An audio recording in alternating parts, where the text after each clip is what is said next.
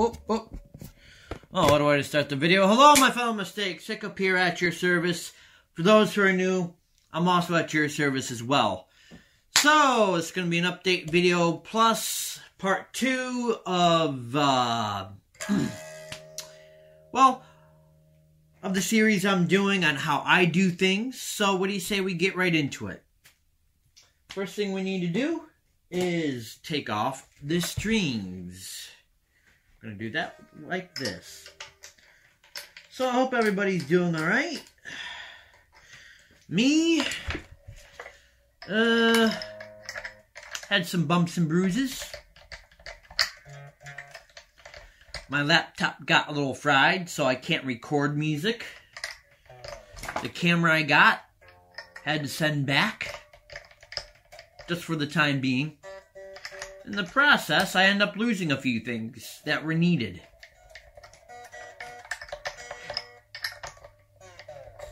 So, this video I am going to try to do some editing. So, I'm not much of a video editor, but I am going to try. So there won't be much pauses in between. There'll be, you get the idea. Because, Mommy, I'm a professional. Alright, so like I said, first thing is first. Let's take this shit off. These oldie but goodie strings.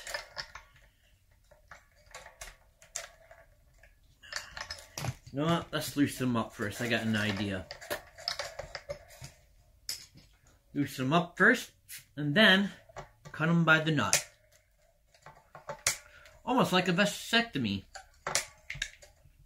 But yeah, anyways. Like I was saying, it kind of sucks.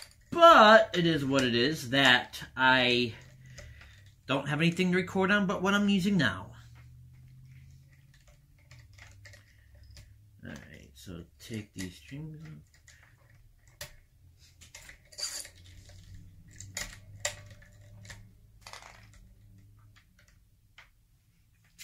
Okay, hey, we're back. Well, so what I'm going to do now is hopefully if I did my research right, which I kind of did. Amazing. I'm going to tighten these little nibbers up as I try not to fuck my guitar up. So just like that, you know. Just kind of tighten them. You know, they don't need to be overbearing tight. Just enough where it's snug. Like that. Like that. Like that. And alright, so now also tighten up the string trees. Make sure they're nice and tight. Alright, I don't know how you can see, but these little screws on the things. Yeah, what do you say we tighten those up as well? The back of the tuners, as you can see, screws right there too.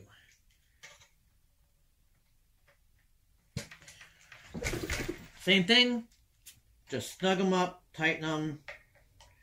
No need to go overboard.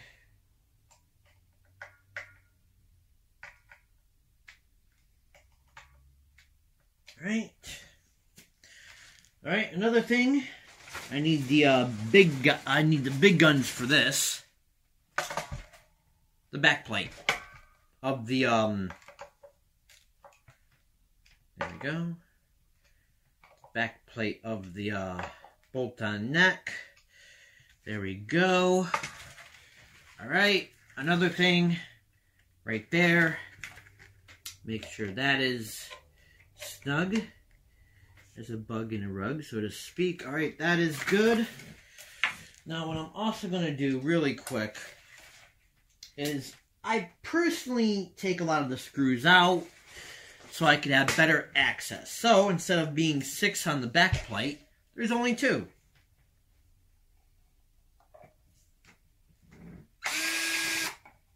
use that. Ha ha ha ha. Okay. This makes string changing, getting rid of and putting new strings in a little bit more of a breeze. Okay. Now, tape. Now this helps with what I'm doing. I put the tape of painters like those, like so, right on the pickups.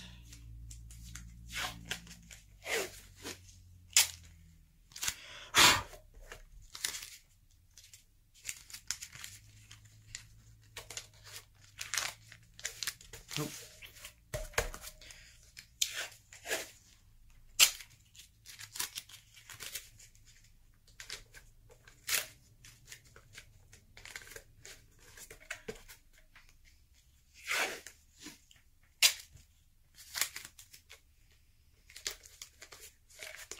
Now the reason why I like to use painter's tape is because that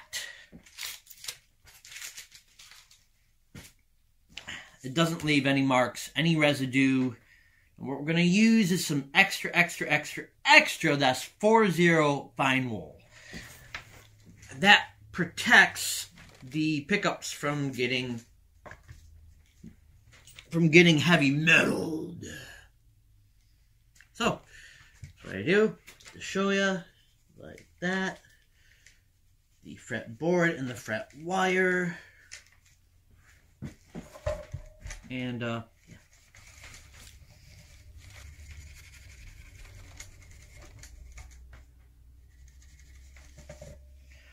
Now, we take a cloth that we use for the fretboard only, and we just kind of wipe it down. You just wipe off all the shavings as much as you can.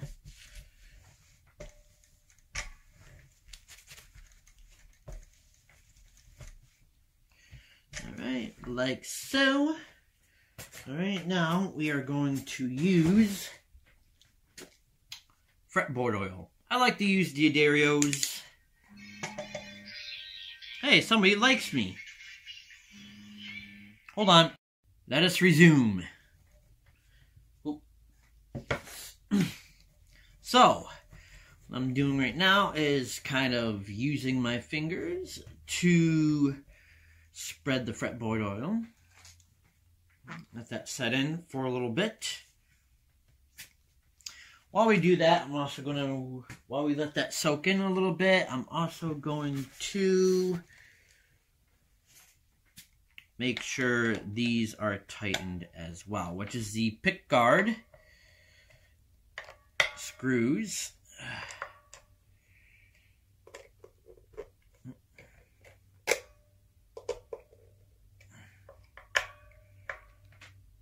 As well as the output jack screw.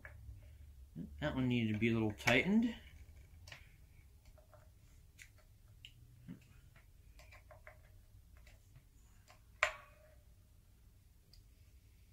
Alright, full circle.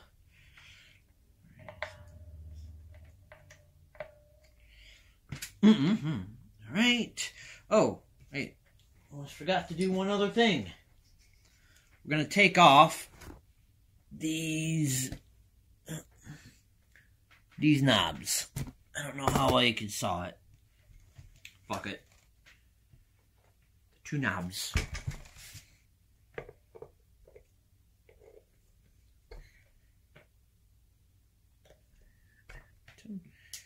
Okay. Now, we take that same rag, but use the other side, and just kind of wipe off the excess skunk. Just like that. Just kind of lightly go through it. Bada bing, bada boom. We're done with that at the moment. So now we take our cloth that we use for the body. What I'm going to do and spray the cloth. Now I'm also going to do, since the headstock is shiny, kind of, I'm going to clean off the headstock. Between them.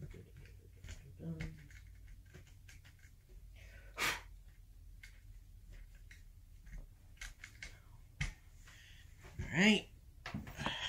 Now, take these off.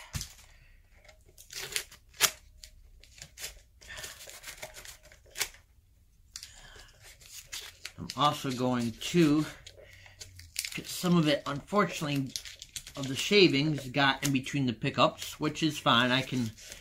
I'll use, what is it called later?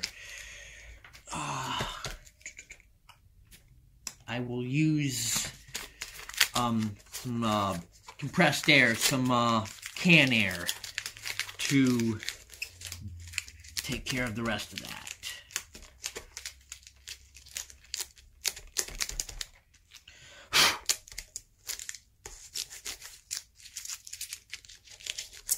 For what I can't get with the tape.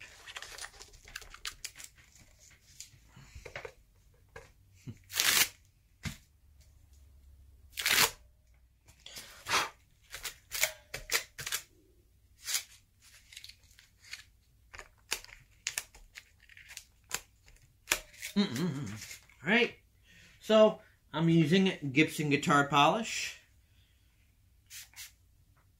because I'm an anarchist. And I'm using this on a Stratocaster style. But hey, oh well.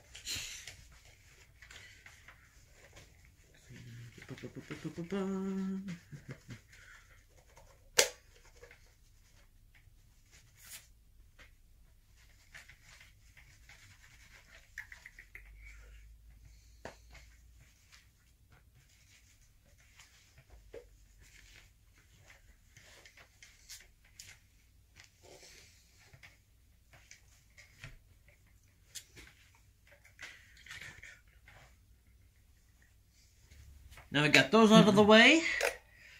What do you say we get a pack of strings? Open these up appropriately, even though I don't always do it this way. Cut around the end.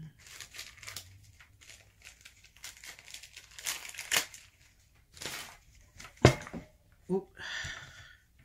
So, why am I using that again?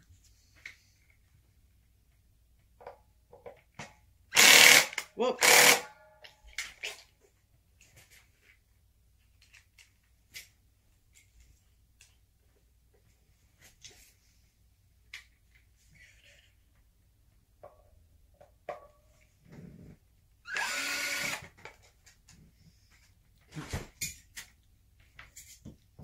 Alright, there we go.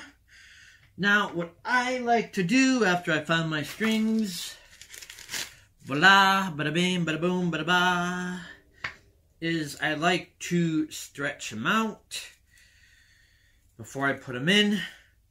Oh, whoop, like so. Kind of do that, you know, just kind of stretch them a little bit. So.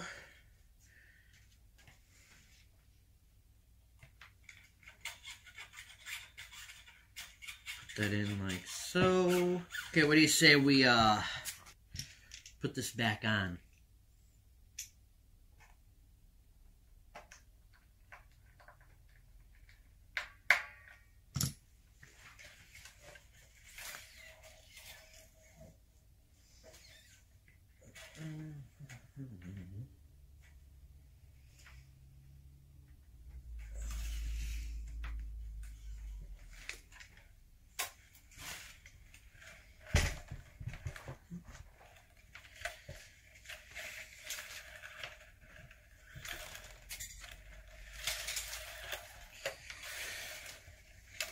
Whoops. So, let's put the strings back on again.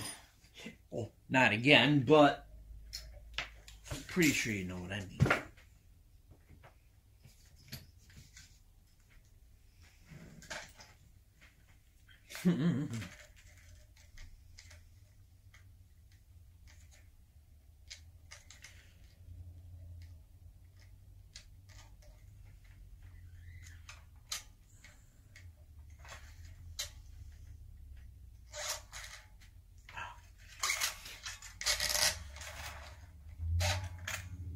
So, a real quick advice when it comes to this, changing strings in a headstock, is, don't know how you can see it, you take the low E string, which is the thickest string of the guitar. You want to act, because I like to personally put about 2 to 3 wraps per string. So what you have to do for the thicker strings is kind of a little bit more slack to do that. And I'm doing that wrong, aren't I?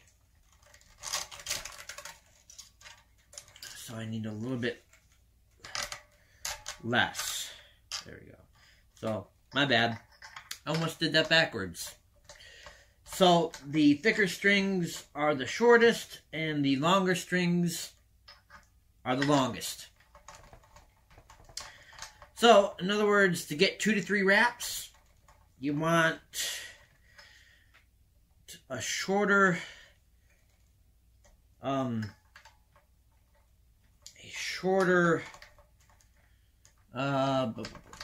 show you, kind of. So, almost like that. You know, the more you do it, the more you get used to it.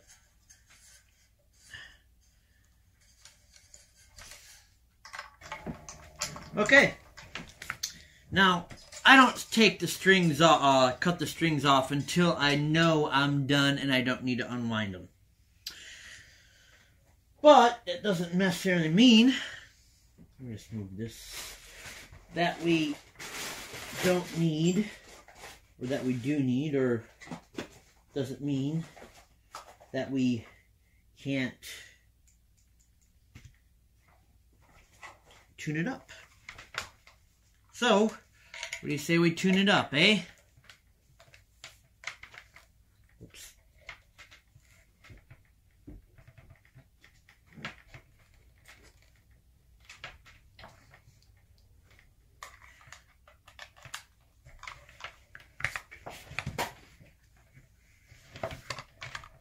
Son of a bitch.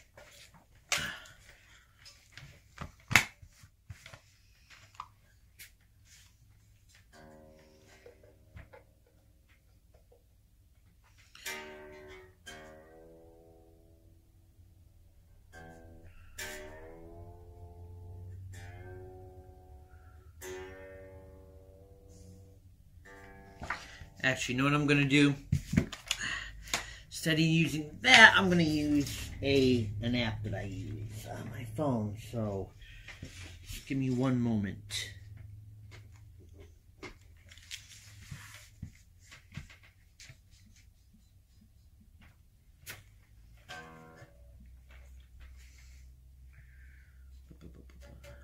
I like to use Guitar Tuna.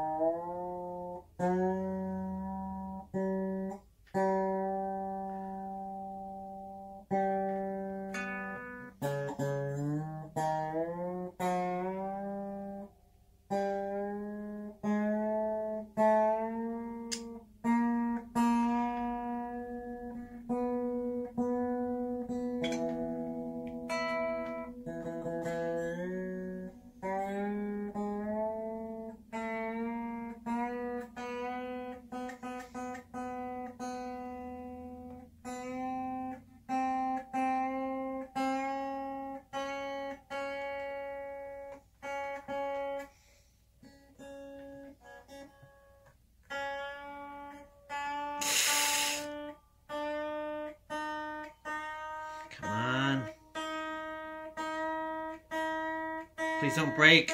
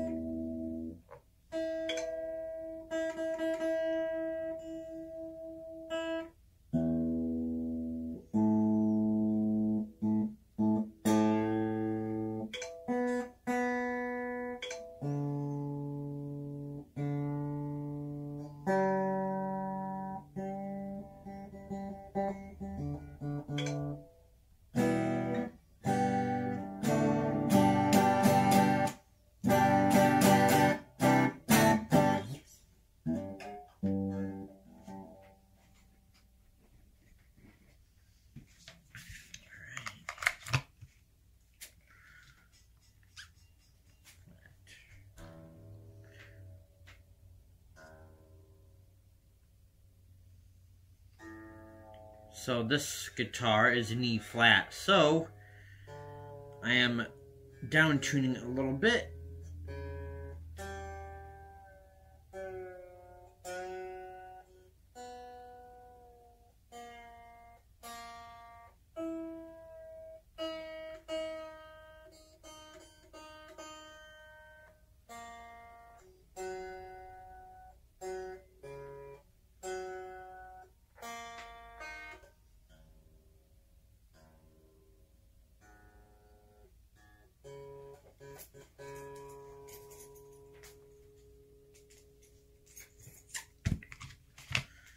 All right.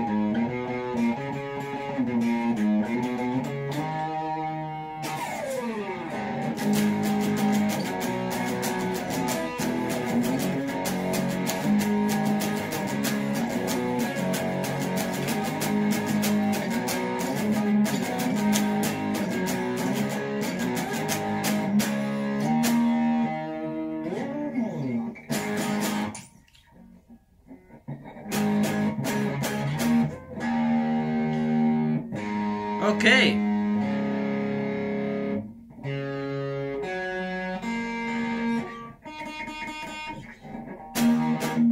Okay, so there she be. So, thank you everybody for tuning in as always. And before we do though, before we quit this, before we stop completely, I do got to do a couple more things that I need to show you that I do. So now that we have everything up and going, I do take a rag, the cleaning cloth rag, and I spray it kind of one more time, you know, to kind of get any fingerprints, dust prints, you know, prints.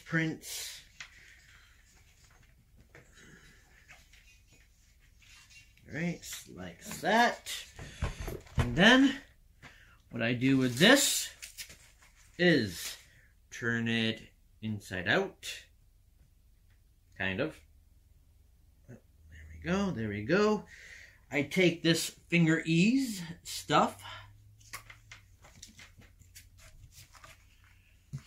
Then I spray that.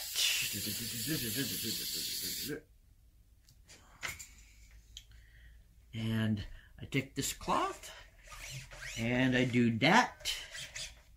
So yeah, thank you everybody once again, and hope you enjoyed it, hope you learned, hope you took something out of it. So until next time, stay tuned up and keep it rocking. And let's make this official, as we see as snip.